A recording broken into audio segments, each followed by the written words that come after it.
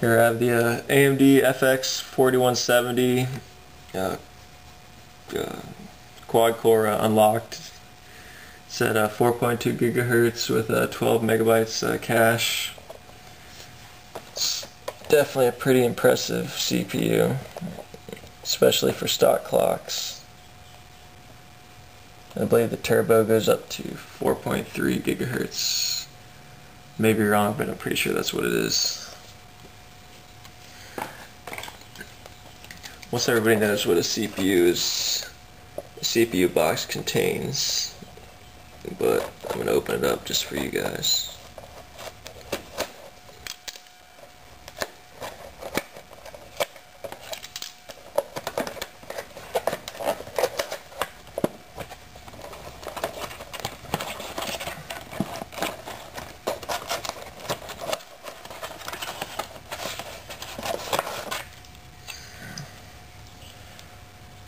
Mr. CPU right there in all its glory, and a nice little sticker, little case badge.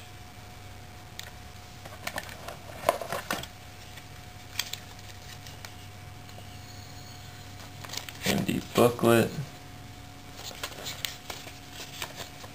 Probably I'd say about 50 pages in total, and most likely only one is English.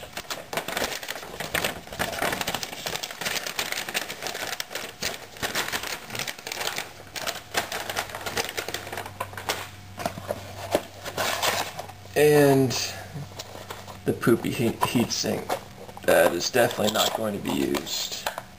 I'll take a look at it anyway. Wow, I must say, it's not what I expected.